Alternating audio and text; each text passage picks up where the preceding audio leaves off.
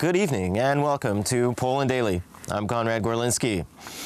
The prime ministers of Poland and Lithuania, Mateusz Morawiecki and Ingrida Simonyte, in a joint statement criticized the Belarusian strongman Alexander Lukashenko's regime for sponsoring illegal migration into Lithuania.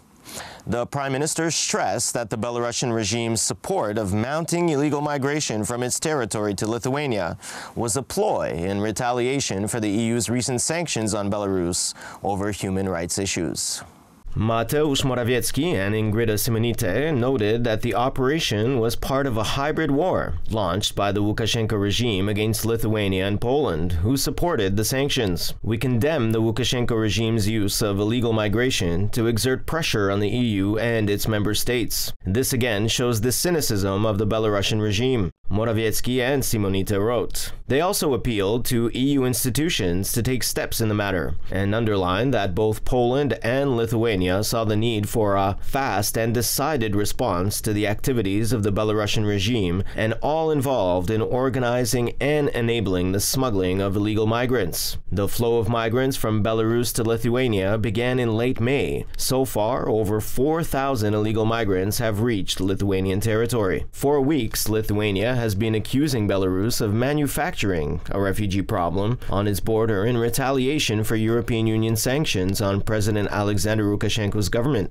Belarus denies this. The Baltic country announced it would step up measures to prevent illegal border crossings. Thousands of migrants have crossed from Belarus this year. A news item by Lithuania's Interior Ministry quoted Interior Minister Agnė Bilotaitė as saying those who tried to cross in prohibited places should be considered as intending to commit a crime. They mentioned about people who were actually leading them, showing them the direction towards the border, and we also have quite a number of materials which also show that the border guards were actually not preventing them from crossing the border and things like that. So we definitely have quite a lot of information. Some of this information is sensitive and we're not able to reveal this information, but it's at the disposal of Lithuanian authorities. So for us, it's quite clear that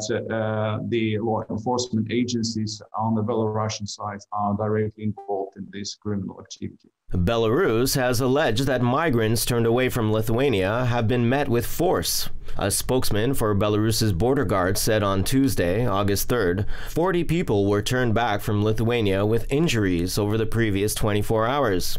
Vilnius is denying such charges and describes them as fake news and a weapon of the info war. A convoy of firefighters set off for Germany this morning with aid for its flood-affected areas. In turn, a police helicopter with a group of firefighters and police airmen on board flew to Greece and Turkey to help put out fires in the south of those countries. The national headquarters of the State Fire Service of Poland announced the deployments to Germany and Turkey. The convoy traveling to Germany is taking with it 138 air dryers provided by the Government Strategic Reserves Agency. The equipment will go to Rhineland-Palatinate and is scheduled to arrive on Sunday, the fire service headquarters wrote on Twitter. At 4:30 a.m. on Saturday, a police Black Hawk helicopter took off from Warsaw-Babice Airport to Turkey to help put out fires on the country's southern coast.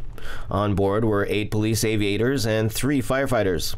Only a few hours earlier, a group of 3 firefighters set off for Turkey by land, together with the equipment needed to extinguish fires from the helicopter. Turkish firefighters, with support from Croatia, Spain, Ukraine, Russia, Azerbaijan, and Iran, have been fighting forest fires on the country's southern coast for more than a week. English Prime Minister Mateusz Morawiecki revealed that the head of the Greek government, Kyriakos Mitsotakis, asked him for support in extinguishing the raging fires in Greece.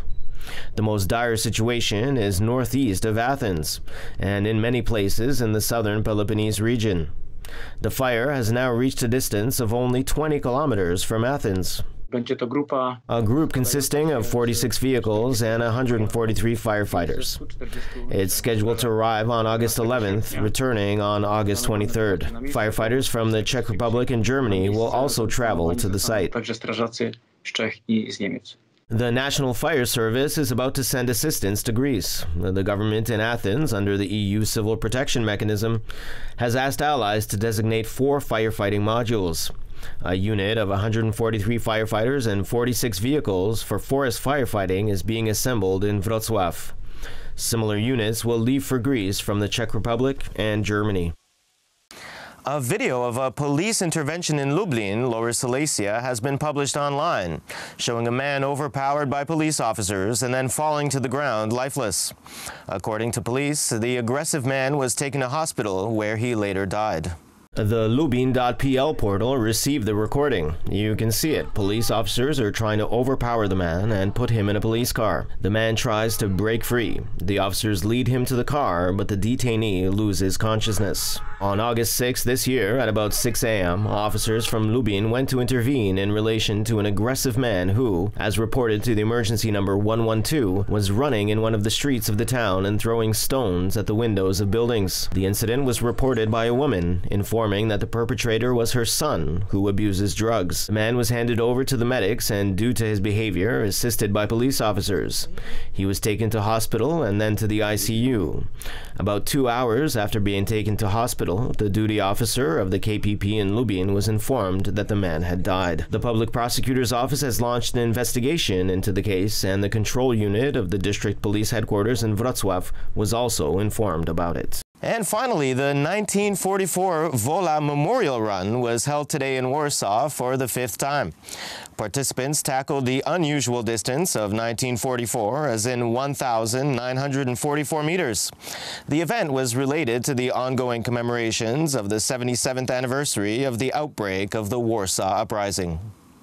The run is primarily to commemorate the tens of thousands of victims of the Wola district massacre. At the very beginning of the Warsaw Uprising in 1944, German soldiers killed civilians, women, children, and elderly, and burned their bodies. The mass of ashes left over weighed over 12 metric tons. To commemorate those victims, several hundred people participated in the Wola Memorial Run. In such a non-traditional way, not by laying flowers, but by paying tribute to the victims through physical exertion. For many, running even those 1944 meters is quite a feat. The event combines historical education and physical activity. My grandfather and my father were insurgents and soldiers in the Home Army. They fought to defend the power station in the Powiśle district. It is my duty to take part in such a run. In my case, I treat it more as a sport, but memory counts too. Honor and glory to the heroes.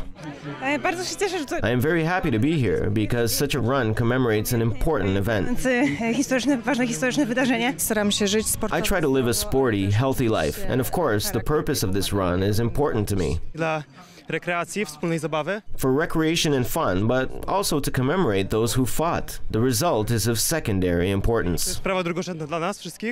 The event included a historical and educational show, during which the reenactment group Zawiszacy presented the equipment used in an insurgent field cinema, a field hospital, and the activity of the insurgent post office. Participants in the run can learn about the insurgents' equipment, weapons, and clothes of the period. See what the youngest insurgents were doing.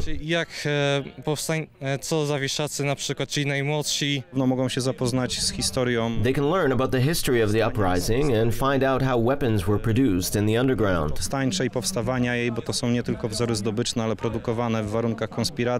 celebrations of the 77th anniversary of the Warsaw Uprising are accompanied by many ceremonies and events. At 5 p.m., the Uprising Mass of 2021 began. The cycling route runs along historical places connected with hospitals and dressing points operating in Warsaw during the uprising and after its capitulation. In turn, at 8 p.m., the 30th Warsaw Uprising Run took place. The participants, remembering the fallen, ran in the light of burning candles. Thank you for tuning in this evening. Have a wonderful Saturday night.